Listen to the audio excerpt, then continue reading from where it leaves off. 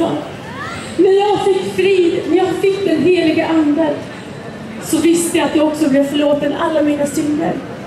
Så du kanske är precis som jag har varit. Känner att du har begått synd som är omöjlig att få överstryken. Du kanske sitter på bördor, du kanske sitter på sjukdomar, du kanske sitter på depression av olika slag eller psykisk ohälsa eller indirekt sjukdom. Jesus vill bota dig. Han vill möta dig idag. Så jag vill uppmana dig av hela mitt hjärta. Lyssna noga på vad Herren har lagt på vår broders hjärta idag. Öppna ditt hjärta för Jesus idag. Öppna dina öron. För Gud vill ge dig något här idag. Gud välsigna dig. Amen. Amen.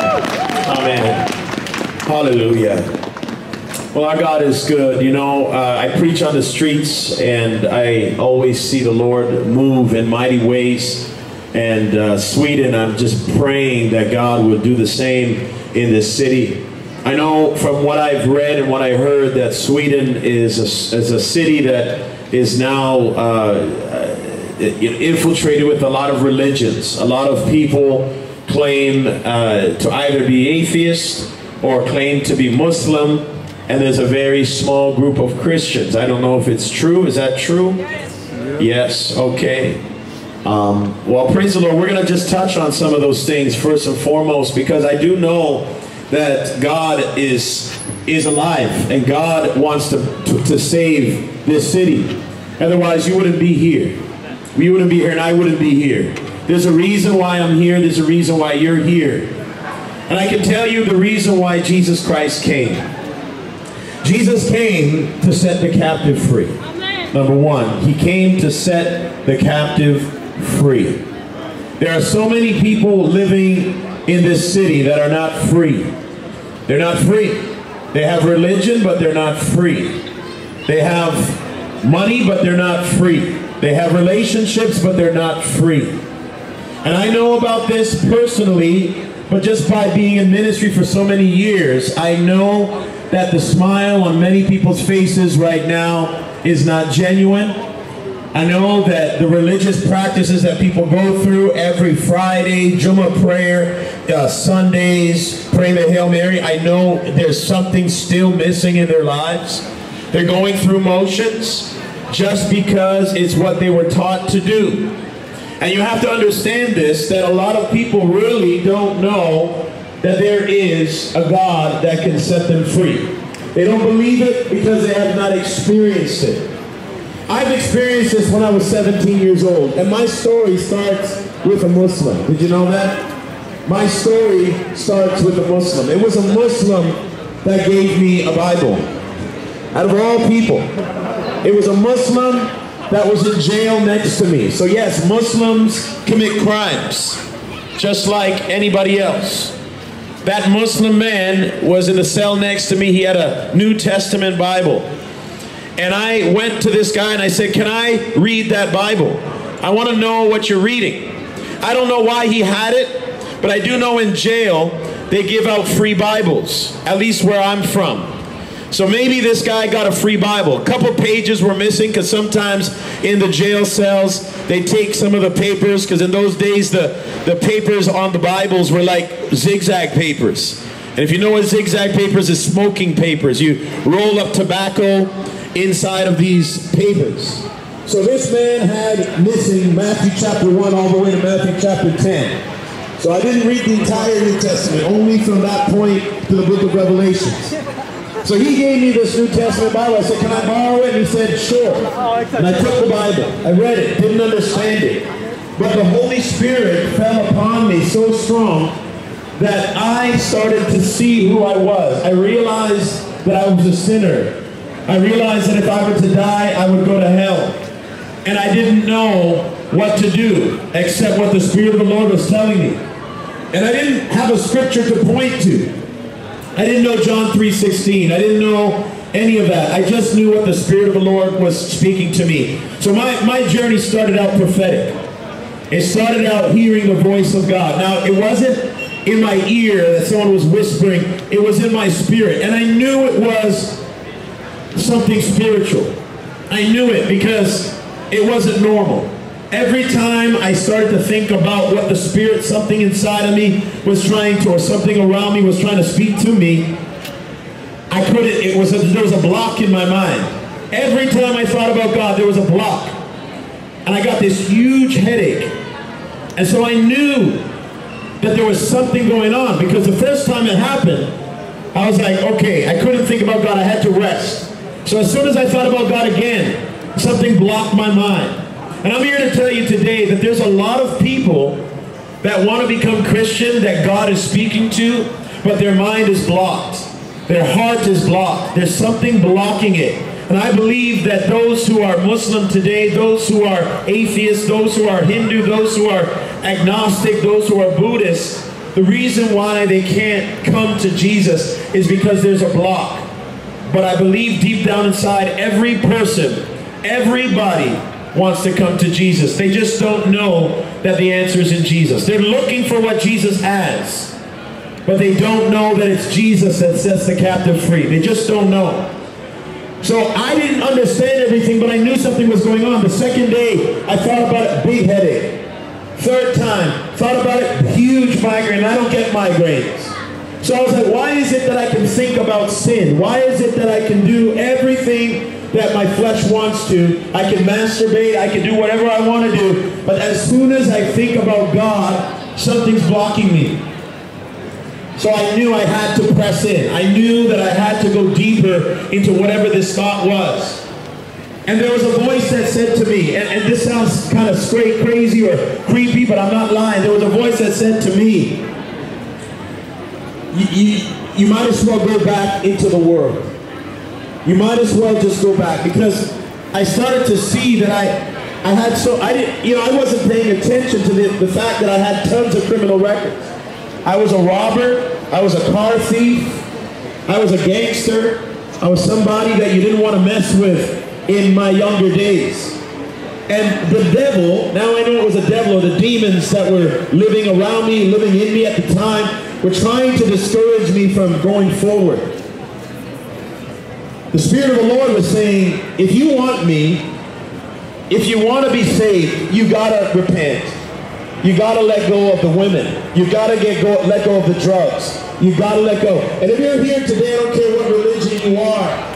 If you're a Muslim here, Christian here, Catholic here, Orthodox, agnostic, atheist, if you want what's good in life, you gotta let go of that which is bad. I mean, it's so simple, like that. If you want to have peace inside, you can't continue to reject your conscience and go against the things that will only give you freedom. You can't. And it doesn't matter how nice your marriage was. You could have had a beautiful wedding. You know what I'm talking about. You know that when you go home, you have that house, you have that car, but there's still something missing in your heart. You know that no matter how many times you pray, it could be 5 times a day, you can have your personal prayers, you can go to the mosque on Friday, you know deep down inside that there's something missing in your life. You know it. You know it. I don't even have to convince you. I used to try to convince people that they're sinners, but you know what? You already know. You already know that there's something missing in your life. I knew. And the devil didn't want me to turn away from these things. He made me feel like there was no hope in my life. But God was saying, listen, I'm calling you to myself. And eternal life isn't cheap. It's not cheap. It costs the blood of my Son, Jesus Christ. Now, some people think that they could just go to heaven because they said a Shahada prayer. They said, God, I believe in one God, and Muhammad is the final prophet. They think that this is what makes you go to heaven. Well, do you know what the Bible says in James chapter 2? The Bible says the devil believes in God, and he trembles. It doesn't take much to say I believe in God. You can ask the average person going around, do you believe in God? They'll say, yeah. Does that make you right with God? Absolutely not. That's cheap.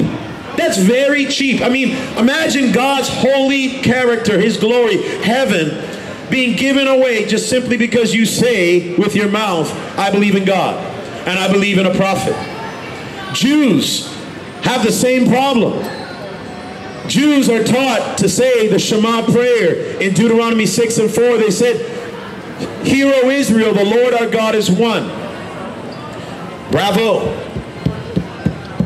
Bravo, you believe in one God. That's good.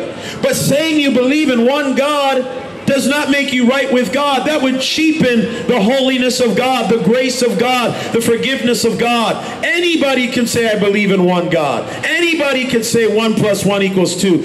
Anybody can do that. You know, Jesus Christ walked with people that said they believed in God. And guess what? These same people that prayed a few times a day, by law, by tradition, the same people that did all the Torah rituals that Moses commanded, the same people that wore all the religious garments, all of these people said every single day, "I believe in one God. I believe in one God." In fact, Jews do it so much that even on their door, they touch this thing called a mezuzah. If you have Jews in this country, I don't even know. Of course, you must have some. But they touch this thing called the mezuzah, which has the Torah scrolls in it. And they say the Shema prayer, "Hear, O Israel, the Lord our God is one." They wear a kippah on their head every day. The men walk outside, and the more religious you are, they have more garments. They wear 613 laws, a symbol of it, 613 strings on their body every single day. Every single day they wrap these things on their wrists and on their head. And they bow down and they pray towards Jerusalem. But if you ask any one of these Jews, if you were to die, are you sure you would be in God's kingdom? If you ask any one of these Muslims, if you were to die, are you sure that Allah would save you, that you would be in paradise, you would be forgiven of your sins? Any single one of them, every single one of them would say, "I'm not sure.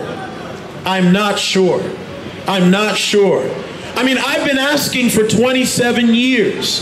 I've been going from Muslim to Muslim, Jew to Jew. Do you know where you're going to go? Do you know if you're going to be forgiven? And the answer is always the same. It depends on God, what He wants to do. It's in the hands of God. I don't know. I don't know. I don't know. I don't know. Well, you know what? When you don't know where you're going to go, you always try to find out where you're going to go. At least that's what I do. If I didn't know where I was going to go when I were to die, I would want to know, why don't I know? I want to know. And I want to do everything to get there. Now here's what many of the Jews did. The Jews tried to follow the law. Rightfully so. I mean, you want to be a good person, you do what's right. You follow the laws. But even after following the laws, one man came up to Jesus Christ and he said, "Since I was a young child, I followed the Torah laws. I did everything I could." But he still had the question, what must I do to inherit eternal life? Why was it that no matter how much he worked and no matter how much he did, he still didn't know where he's going to go? I'm going to tell you why. Because doing good things don't guarantee and don't give assurance that your sins are forgiven. Doing good things might make you feel good in front of somebody else. You know, I see so many religious people that come to church or synagogues or mosques, and they come and they show their piety, they show how religious they are. But no matter how religious they are, they know the depravity of their own heart. They know deep down inside they're a sinner. They're a sinner. And the reason why they can't say that Allah, that God, that Elohim is going to bring them into their kingdom is because deep inside all of our conscience, we know the holy character of God. We know deep down inside, and nobody told us this. It's just we know. We know that God is perfect and we know that we're not. We know that God is holy and we know that we're not. We know that God is well beyond us and we are far below Him. It reminds me of a scripture in the book, in the New Testament, and it says this. It says, all of us have fallen short of the glory of God. We have all sinned and fall short of the glory of God. That's why no matter what you do, no matter how good you are, outside to somebody else, there's always going to be this sense and this feeling on the inside that it's not good enough. What is good enough, people of Sweden? What is it that it takes for you to have access to God?